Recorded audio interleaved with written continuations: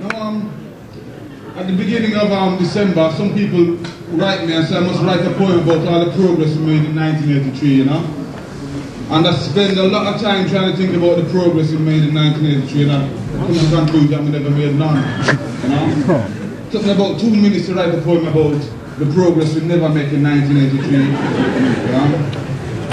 And about 2 more minutes to think of a title. This one's called 1983.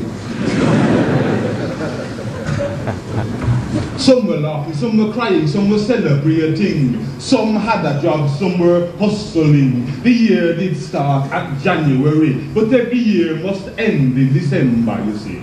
This is the story of 1983, given to you in dub poetry. So don't forget it.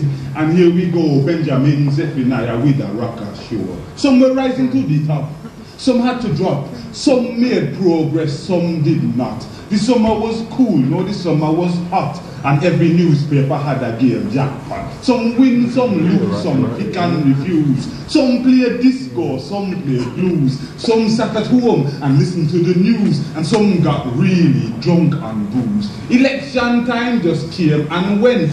Tourists came and spent and spent. Some stood for the right to choose, and some laid down to stop the cruise. Controversial court cases were there, just like any other year. Nothing new, no, not really, just another year, 1983. Well, 1983, it never looked that different to me, and I put it to you, was it not like 82? Thousands went to the cinema to watch Superman and John Travolta. Crossroads and Motel going strong. Barry Manilow made another song.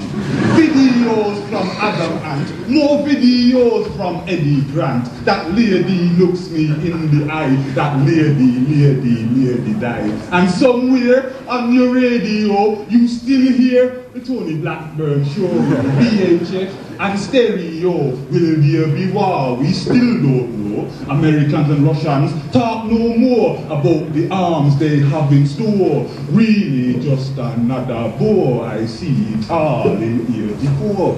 This great nation drank more tea and heard more jokes from Lenny Henry.